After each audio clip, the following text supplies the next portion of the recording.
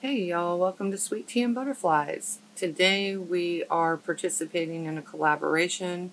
I made a couple of little tier tray farmhouse signs. I'm going to let Trish tell you about the collab.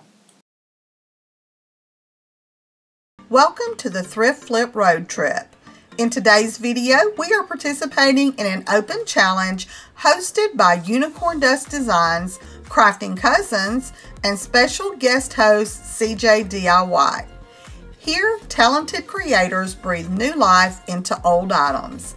But wait, there's more. We are thrilled to announce that this month's playlist will have a special giveaway with 5 lucky winners.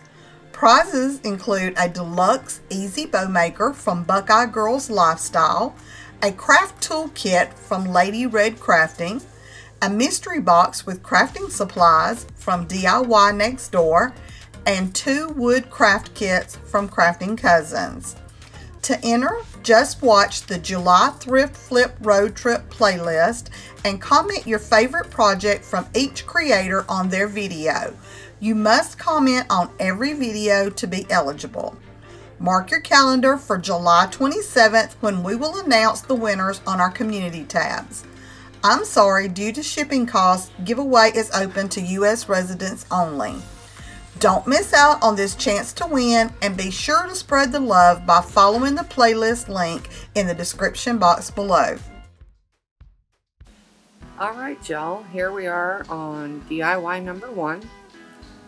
And I have used a couple of scrap pieces of wood from my roof repair. So, and this is the absolute first time I've ever used any chalk paste and the stencils and whatnot. So I was trying to wait until the little scraper tools and stuff that I ordered came in, but I just had to get in there and play. So I made do with what I had. It wasn't perfect. There were a couple of little mishaps, but that's okay.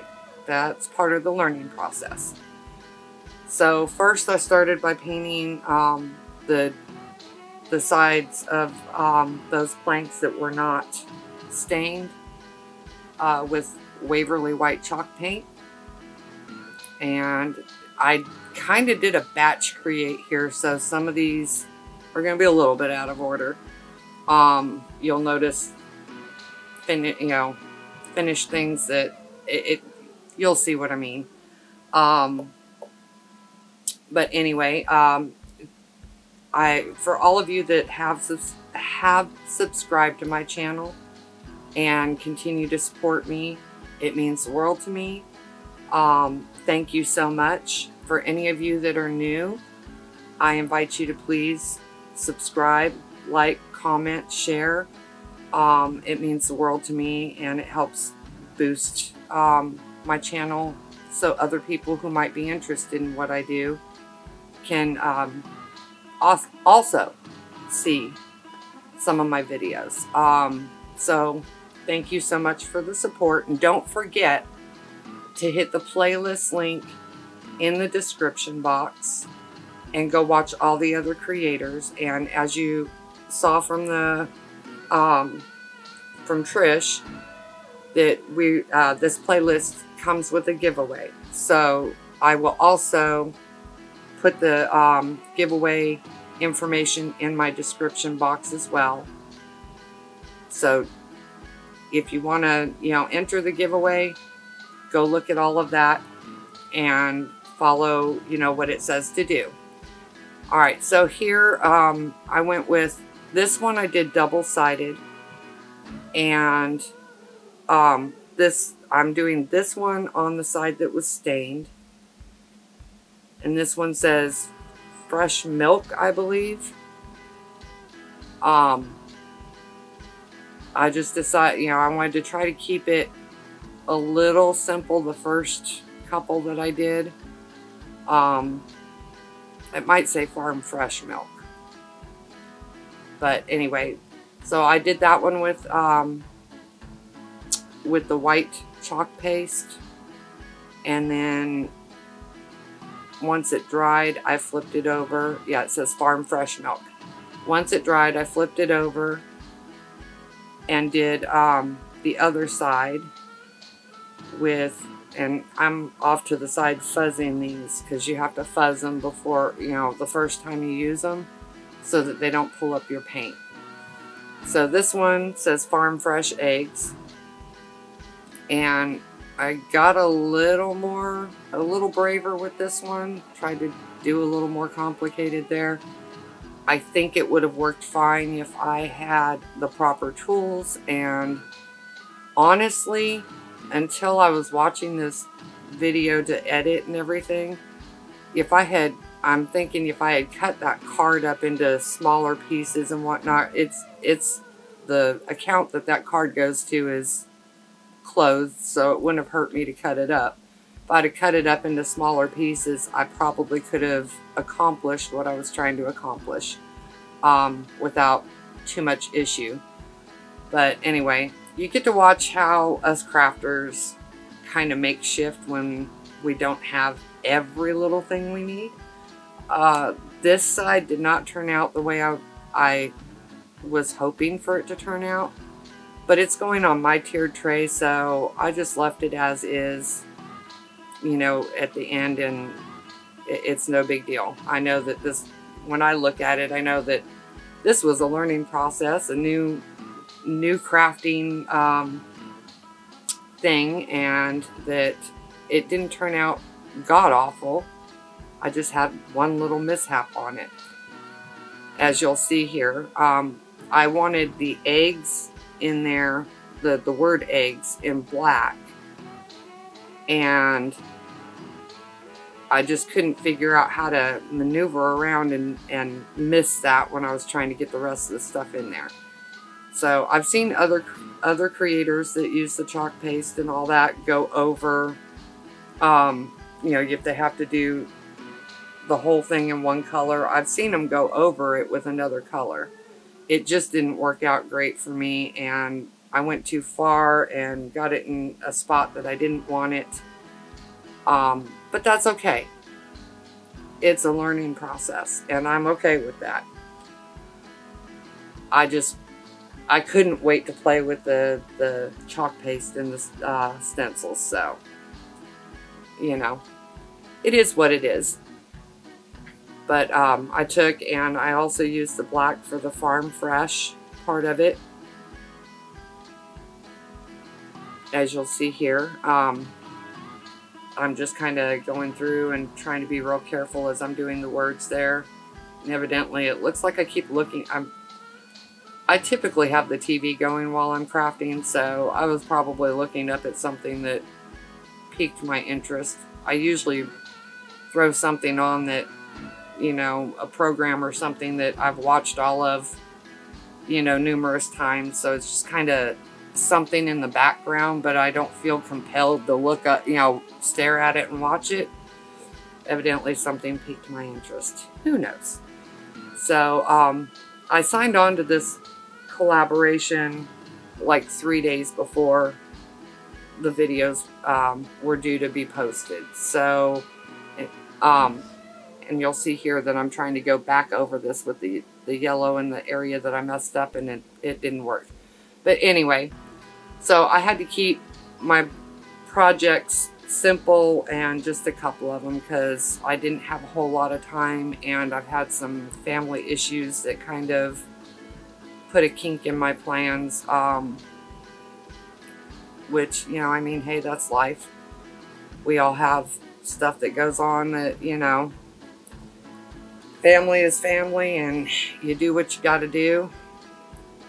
That kind of stuff always comes first. So hopefully the next time around I'll have, because I have plenty of things to craft with that I got in a haul. So that would be perfect for this playlist.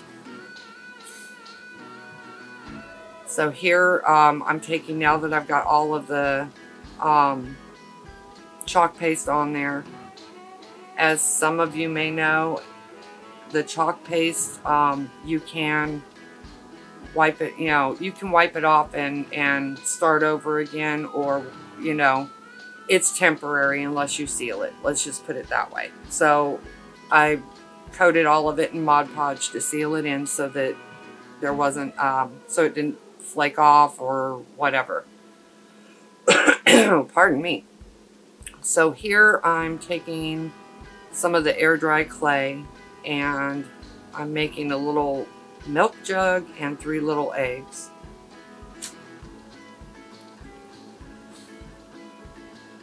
And originally with the little eggs I made, I had planned on putting them like with the bow that I put on the thing, because I planned on doing a bow and I was going to put the little eggs in the center of the bow.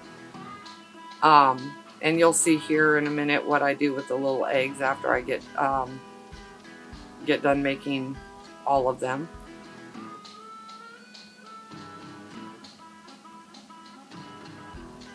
I'm just trying to do the best I can to make that look like a milk jug. I don't think I did too bad. I mean, I'm sure somebody who works with clay all the time and does sculpting probably could have done a lot better with it, but I think it turned out pretty cute. I'm happy with it. And here I'm just rolling trying to get the eggs all the same size and whatnot, and I keep I keep having to pull some off of there and start over because I had that one just a little bit too big. It's taken, see, that's where I was like, oh, it's still too big. So I took some more off of it, started again. Eggs aren't too hard to do. With the clay, you just kind of make a ball and then taper it a little bit at the top. As you can see here, I'm just trying to work the clay where it doesn't have, where you don't see the seams where it kind of melds together. Trying to make sure it's nice and smooth. I'm fixing one there where it still showed a little bit. And immediately put that back in the package there, because it doesn't take long for it to start trying to dry up. So here I've got the small one, and I'm putting some of this ribbon around the outside. I only did it on the sides and the top, because it would have affected, if I had done it across the bottom, then it would have made it where it didn't stand up properly. It would have made it kind of wobbly. That's what I'm looking for, wobbly. And just trying to get this around there and tack down nice and secure. Unfortunately with this ribbon, the glue likes to try to pop through there. So I'm trying to quickly push it down a little bit without ending up with the glue stuck to my fingers. Wasn't 100% successful with that, but didn't do too bad considering.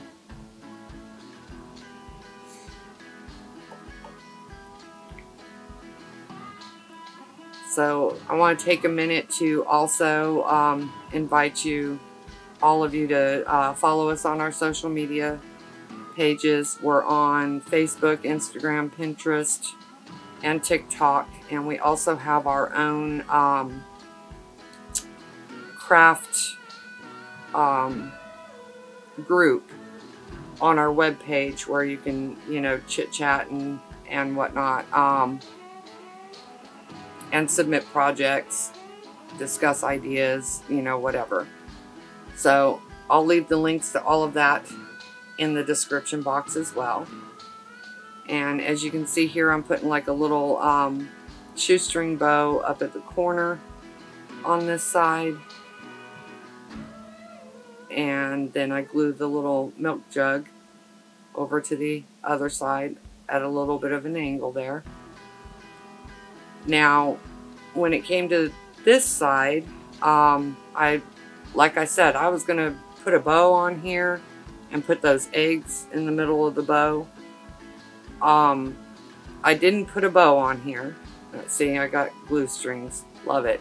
I didn't put a bow on this side at this point, but as I was getting ready to take the photos, it just didn't look right without having, because you can see the other bow sticking up from the other side, so it didn't look right. I added a bow just before I snapped the final pictures and everything. But I was looking at that and I was like, wait, I wanted those eggs white in the middle and couldn't figure out how to make that happen. It wasn't working properly, so I stuck my little clay eggs on there. And now we're on to the longer one, which is basically it says love, but with farmhouse, you know, little farmhouse things, which I thought was really cute. And this one turned out okay. I didn't have too much issue with it. And you know, I've watched other creators that use the chalk paste and stencils, and when you're doing like a multi thing there where it's not just one swipe across with the same one, they pull it up so that the paste doesn't dry and make it pull up when you're trying to remove the stencil at the end. So I just kind of followed what I've seen others do. So I'm using some of the brown chalk paste. Now I ordered these stencils and the chalk paste on Amazon, but I've also gone in and I'm ordering from Chalk Couture in the future. Chalk Couture tends to be a little more expensive, so I went with a less expensive option at first just to try it out and make sure that it's something I wanted to get into.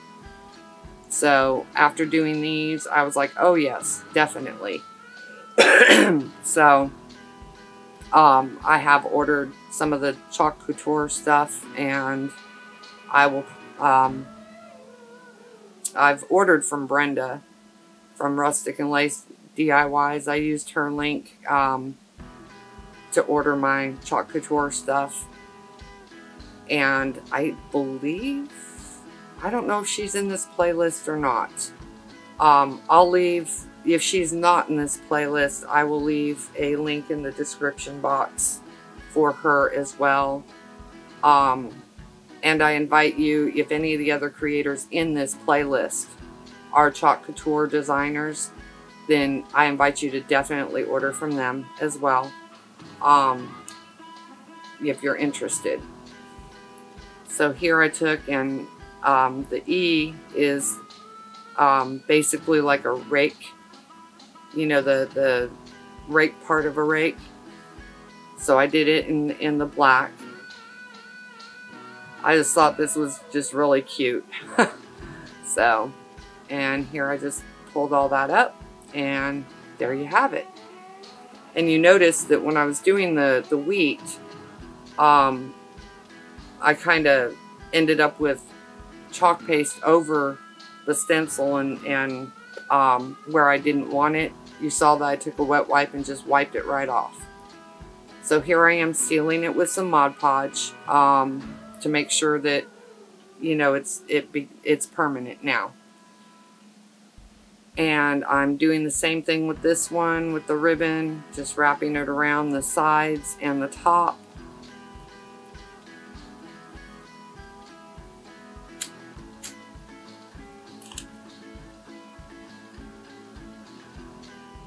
And just, you know, the same thing, just making sure it's got a secure thing, you know, secured across there, trying to push it down without getting a whole lot of glue on my finger.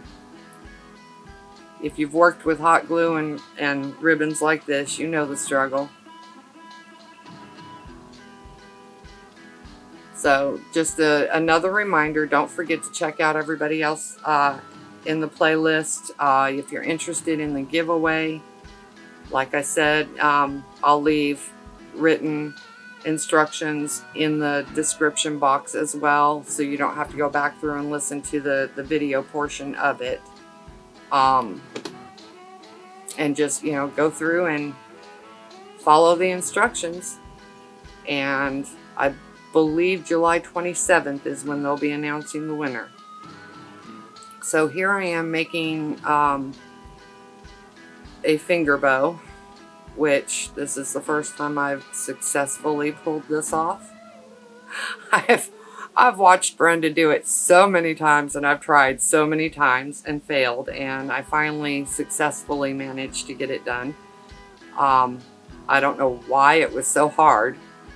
It was just one of those things. So